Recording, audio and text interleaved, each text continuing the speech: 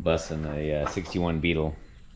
I wanted to make a video just regarding, you know, I'm pretty much just like a regular dude with a different job and wanted to restore a Beetle as a sort of do-it-yourself and the bus here.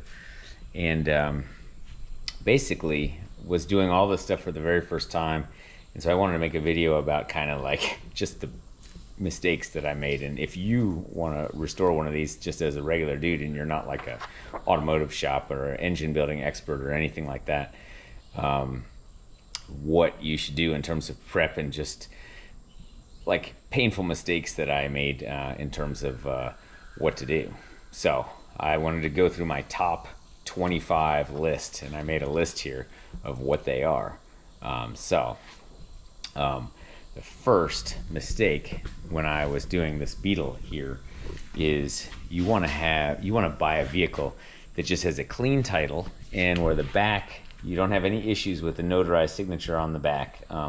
What happened to me is I bought a vehicle which was the 65 Beetle here, and on the back the guy gave me the title from the previous owner, and you see this here, reassignment of title.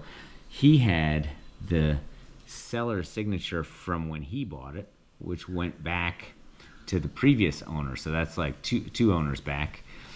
But what it did not have is the notary. It has to be a notarized signature here in North Carolina. So I don't know what it is in your state, it varies state to state, but you can't transfer the title. And so what that meant was, when I bought the vehicle, I actually bought the vehicle that the guy who was selling it to me technically didn't own, because he never got the title transferred to him from the owner prior to that. So like, I'm buying the vehicle from somebody who doesn't even own the vehicle. So when I got it and I tried to register it at the North Carolina DMV, I had to track down the guy who signed it and get him to do a notarized one. And that was like hit or miss. I had already done so much work on this vehicle that it was possible that I would never own the vehicle because of the way that this title transfer was done. So anyway, number one here, clean title, notarized signature. If you buy a chassis with no title, you're just in for a world of hurt in trying to like figure out how to get it titled. And remember, the title VIN, there's technically two VIN numbers on the vehicle, but what you really care about is the VIN right here.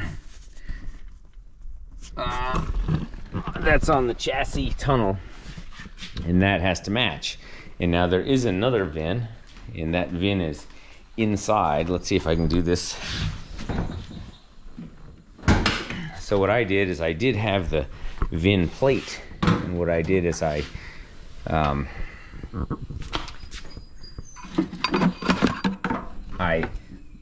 put the VIN plate on, and this is a 61 body, and I put the 65's VIN plate on there just to have that VIN plate. Now, whether or not that's legal, I've read that like you can't transfer a VIN plate from one body to the next, but I just had the VIN plate. It matches the tunnel's VIN, and so I put the VIN plate on the 61 body for the 65, matching the 65's chassis. Anyway, that's what I did. Don't know if that's legal or not, but anyway, that's the first thing, clean title. Okay, the second thing is when I bought it, and I'll show a picture of this, the 65 had a super rusty body. So, I had taken the body off, I put it on these body stands, and I just decided that I could not weld. There wasn't enough welding in the world to fix that body, so I took the body in a U-Haul to the metal recycling center or to the vehicle scrap center. They wanted the VIN number in order to be able to do it. They said they can't legally dispose of a vehicle unless they have the VIN number.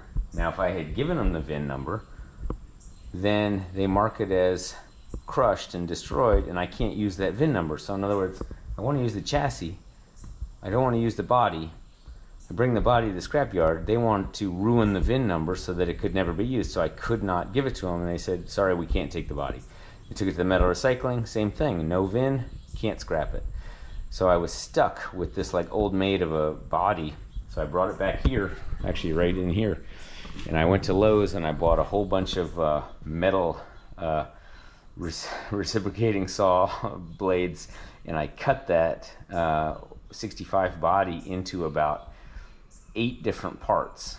And I brought the smaller ones to the metal recycling convenience center, and I brought the 2 really big parts. You know, I just cut the body, and they let me just dump it, and because it was unrecognizable at that point, they let me dump it at the dump.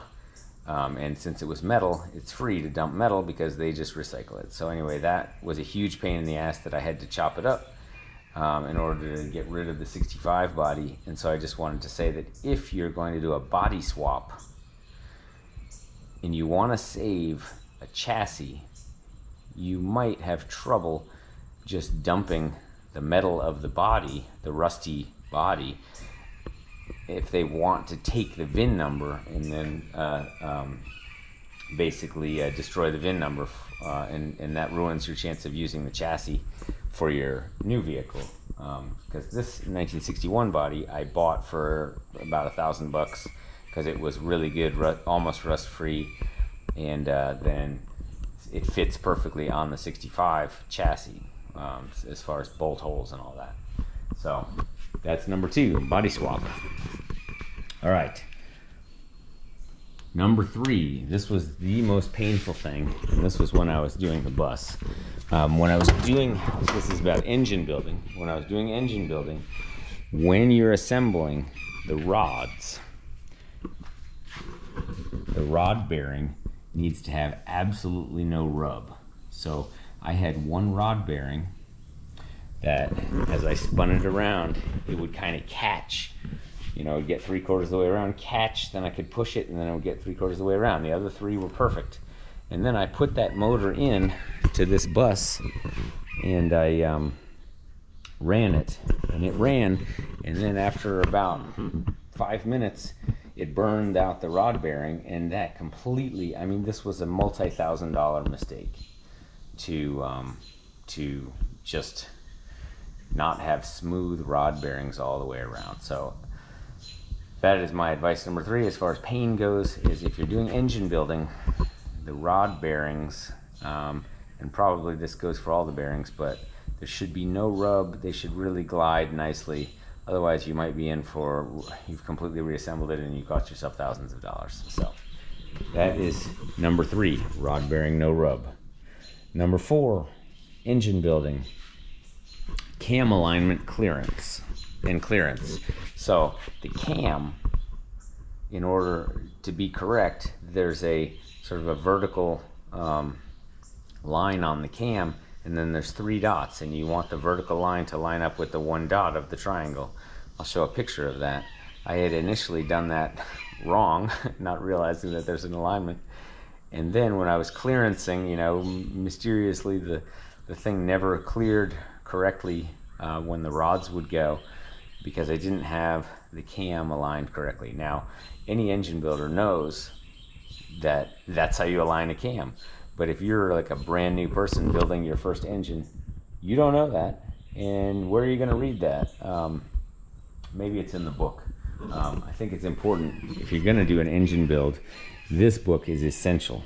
Like I use this book. You can see I'm marking all the. You have to be meticulous, so you go through, you mark everything that you do.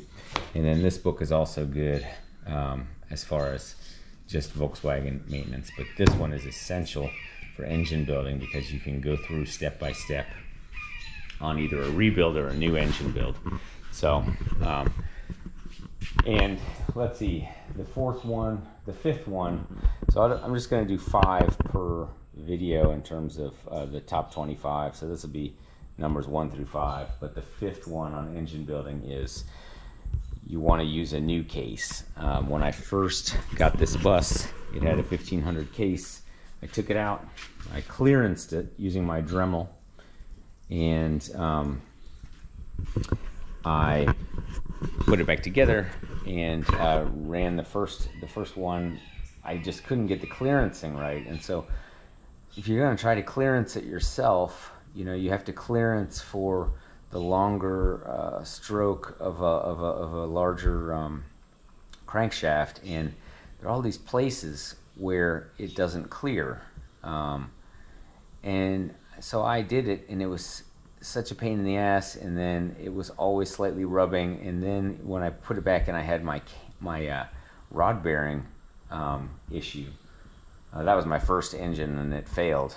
I mean, it would run, but it clunked, and the reason was because of the rod bearing failure, but I didn't know that it wasn't because of the clearance not being good and it was hitting or something like that. So it's like I just had a mysterious failure, and I didn't know until I opened it up that it was the rod bearing and not just faulty clearancing of an old case. But in any case, the things like the main bearings and all that, you just want to get a brand new case. And so I got a brand new what do you call it, a AS41, or I've got a brand new magnesium case, which is what's used in this Beetle, and I got a brand new aluminum case, which is what's used on the 2332, and those were both just fabulous. And now the case prices have gone up. I think it was like $1,200 when I got them, but the case prices are like $1,400 plus dollars. But it's totally worth it to get a new case just for peace of mind.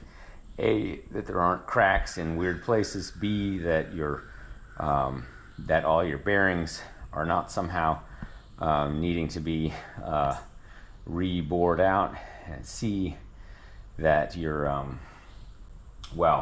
just that your clearance is good for, say, I have an 84 and a 74 in terms of the crankshafts, and you need bearing clearance if you're going to, depending on what size rods you're going to use. You need rod clearance for all those things. So anyway, that's numbers 1 through 5, which is clean title.